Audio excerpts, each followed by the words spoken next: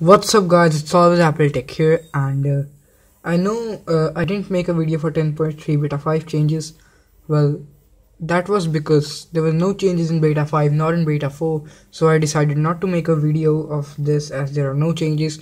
But this is the review after using it for 5 days, and you have to agree these are the best betas ever I've used, cause these are fluent. No matter whatever you open, they don't have any issues. And so far, like, I have been using beta since 9.3 actually, and from then on these are the best betas I've ever used. You can argue with me on this, but so far these are the best betas I've ever used. These are like the original beta, these are like the original softwares. It doesn't feel like they're beta versions, and they're so stable. No issues with them, but I had one issue with them, and I'm really pretty much annoyed with that issue. Not sure if it was there since beta 3, and beta 2 and beta 1 were okay. They were unstable though, but they didn't have this issue. So the issue is my phone's just lying down, and I would get the sound for a notification, and I'd unlock my device, I'd check the whole phone. There would be no notification, not in the notification center, nor anywhere. There should be no notification badge or something. Just I'm pretty much confused about this, and it happens usually whenever I'm my phone hasn't been used for a couple of hours. It would just give me that message notification sound, but there won't be anything. So I'm hoping this gets fixed in the final version. This isn't the GM though, this is the last version, and you guys might ask how I'm so sure it's not the GM. That's because you can just have a look at the build number. It's so long. So the actual GM has a shorter build number.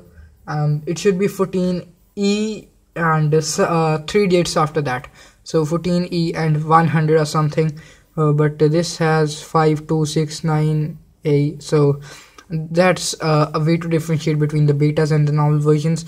And otherwise it has been pretty stable. I didn't have any issues. There were some issues with Gboard. I deleted the app, Google Keyboard. Not sure if there were the particular Gboard or if 10.3 is not completely supporting it. I would be using my keyboard and the keyboard just would go off and it won't appear until like the next 5 minutes or something. So I had to delete it, and I am now using the normal iOS keyboard. And that's it. I know this video is a bit short and I'm having some delays with my videos, but I have recorded many of them. They just need to be edited, and otherwise this is pretty stable. No matter these blocks bug has been removed, and the many bugs which were removed in 10.3 beta 4, I didn't cover that. The message bug was removed. 2 of the message bugs were removed, and the no dock bug was removed. So now if you press the home button, there will be dock, and this keyboard bug was removed. And I still have one issue with my phone, and I've told you one of them, and the one which I'm going to tell you is not actually an issue.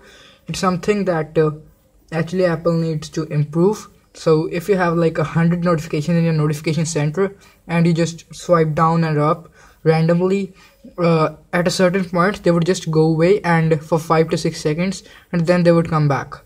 So I'm really hoping Apple will fix it in the in the final version. There's still we can see another beta. We will see another beta, but not sure if it will be the GM or not.